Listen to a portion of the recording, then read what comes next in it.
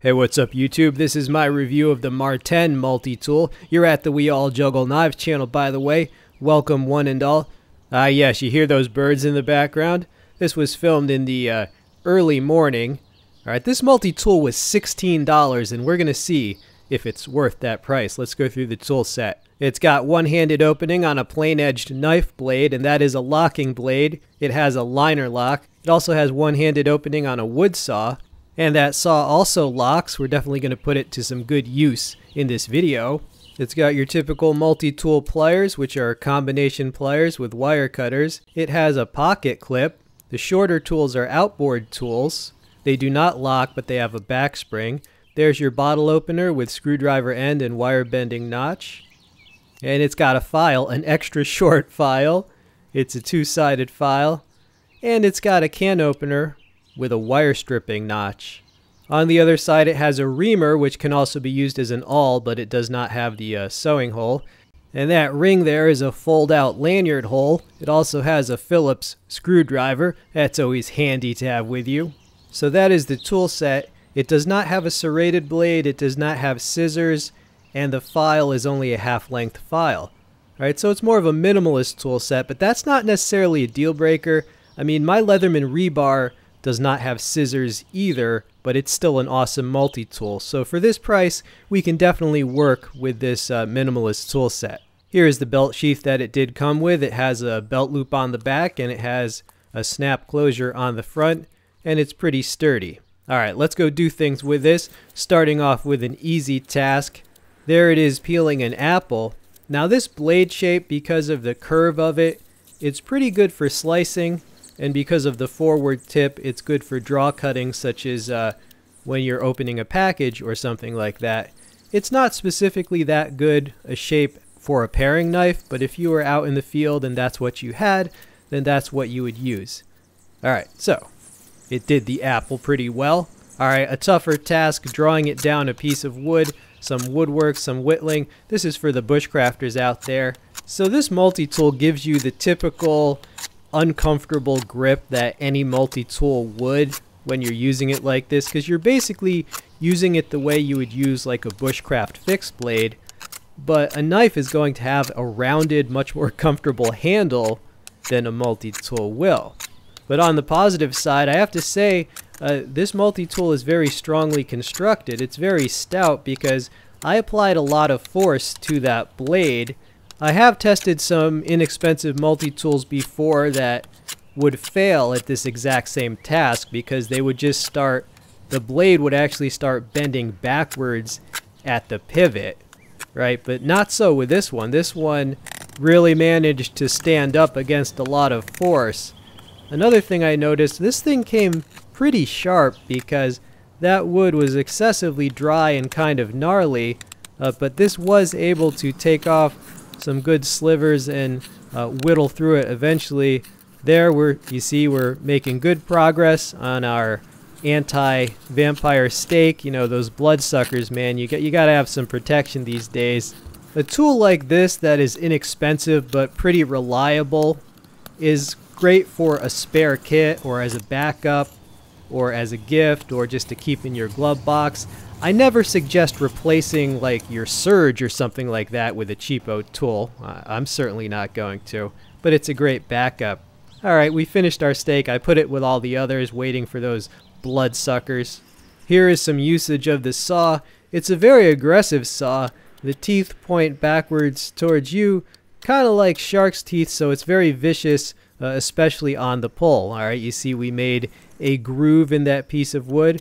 I did speed this footage up a little bit just for time purposes, but there we are making another groove in this piece of wood, and that wood is a lot drier and harder than a green sapling would be. Alright, we made two grooves. Whatever can we do with them? More blade work connecting those grooves to make a big wide notch. But yeah, like I was saying, a multi-tool like this, I see it as a complement or a backup to a lot more pricier multi-tools, right? Just like my Kershaw Brawler, it was $8 and it has its uses.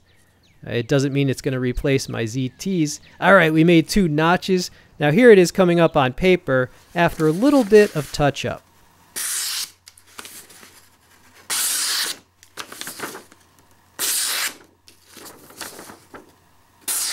Alright, so very sharp, and that was only after about 2 minutes of touch-up. Here is some more usage of that saw. The spine of the saw came nice and sharp for all your scraping needs, and also great for striking a fire steel and producing sparks. I did have one commenter ask why I don't use like easier tinder, you know. The reason I don't use easier tinder is because it's a review and you have to give it a little bit of a test. I mean, using some super easy tinder would kind of be like cheating, you know. People want to see like if it can make some big sparks, so that's why. Okay, here is the most important, the most crucial tool on this whole multi-tool. Yes, it is the lanyard hole, because we've all been sitting around thinking, man, I wish a lanyard hole would fold out of my multi-tool. No, I'm just kidding. It has a lanyard hole, yeah. Well, you put it on the multi-tool, I'm gonna demonstrate it. But I don't know what else they could put in that slot, but there you go. We did put a lanyard on it. That was mainly for comic relief there. Alright, back to business. The pliers, they are spring loaded, alright, and that is as wide as they do open. Yes, 1001 uses for pliers. Okay, got some new wire. This is 18 gauge copper wire. This was specifically requested by a viewer that has to cut this at his job. So there you go. I hope that gave you the info you needed. It cut that wire very well. Here is some harder wire. This is that 3-strand wire. Can it do it? Yes, it can. Alright, so you see it cut that, although it did require a significant force to go through that.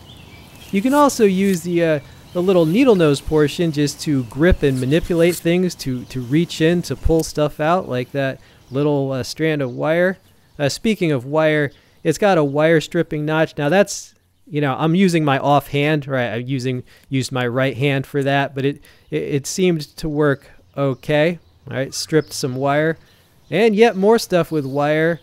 The bottle opener has a wire bending notch, and again, you can just use it to manipulate wire. Just helps you bend it. You can bend it into useful shapes, you know, little hooks and loops, that sort of thing. Here's my Stanley utility knife with the snap-off blades, and I think you know what we're going to do. We're going to snap off the snap-off blade. Alright, so there you go. You can grip things strongly. You can, of course, you can turn things, right? You can also just hold things in place. Kind of like you're a surgeon. It's kind of like your forceps, right? So, yeah, quite a lot of uses for pliers like that. You could even use it to perhaps pull out a rusty nail, but I'm only doing that because, yes, we got to demonstrate this file. So as you can see, it's a very short file, so it has a limited stroke, right? Push and pull stroke. In fact, it's easier just to hold the file there and just move the thing you're filing. I use a rusty nail so you can see the part that got filed. So that shiny part, there you go. So I'd say it's better than nothing. Alright, here are the screwdrivers. It's got 2 screwdrivers, one at the end of the bottle opener, you see there, and pretty useful for adjusting the pivot screw on my Emerson Persian there. You see it's all loose now. So only 2 screwdrivers. However, they are very useful sizes and types of screwdriver. Alright, so we adjusted the pivot. Fine blade, that Emerson. Oh yeah, speaking of the bottle opener, the most important part of any review, of course. Whoa, is spilled some there, but yeah, it does work. Works pretty well. Here's the other screwdriver. It's a Phillips screwdriver, and that is my Kershaw Camp 12 machete. A blade you will see in many of these reviews because multi-tools almost always have a screwdriver that fits the screws that hold the handle onto the tang. Alright, so that's pretty useful. Alright, we got a can opener, we got some tuna. I'm just going to pierce it to show you that it's sharp enough, but you know, these days most cans have pop tops. It's not like when I was a kid, but so that's pretty retro. But there you go, it's well sharp enough to do its job. Alright, the last thing we're going to demonstrate, the reamer. I did speed this footage up because it does take a while to drill a hole by hand. One thing I noticed about this reamer, it was not quite as fast as some other ones that I've tried. So I think it's just because they didn't make it they didn't really make it very pointed, so I'm just going to modify it after this. I'm just going to make the tip a little more pointed so that it can kind of pierce in better as it's being twisted and pushed through. All right, so I think I can speed up that reamer with just a slightly making it more pointed. So how are you all doing these fine days? You know, what brings you here? You realize you're basically just watching some guy you don't know in his backyard doing stuff with wood and with metal, essentially. But you're probably here because you're just sick and fed up with the mainstream, and I am definitely not mainstream, and this probably just cheers you up, you know, seeing tools in use. It's relaxing. All right, so that reamer worked well, put a hole there. Here's the Maarten multi-tool next to the Krenak multi-tool that I previously reviewed. If you want to see that review, I'll include a link to it in the text description box. But the interesting thing about these multi-tools is that the smaller tools, the smaller fold-out tools, are identical. Check that out. So most likely these were made by the same manufacturer, and they just kind of mix and match in different frames. The blades, however, are not identical. You see the different shapes there, and of course for each blade shape makes it better or worse for different tasks. Just also depends what you're doing and your preference. My final thoughts and conclusions on this Maarten multi-tool.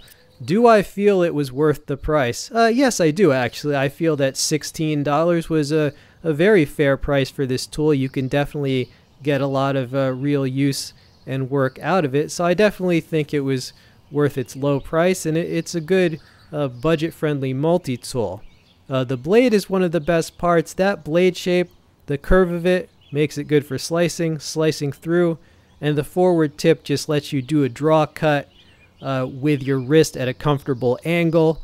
So for example, you know, opening packages, cutting boxes. The saw was handy and it was effective. It is a very aggressive saw, which I would say is a good thing. And it's good that it has that lock.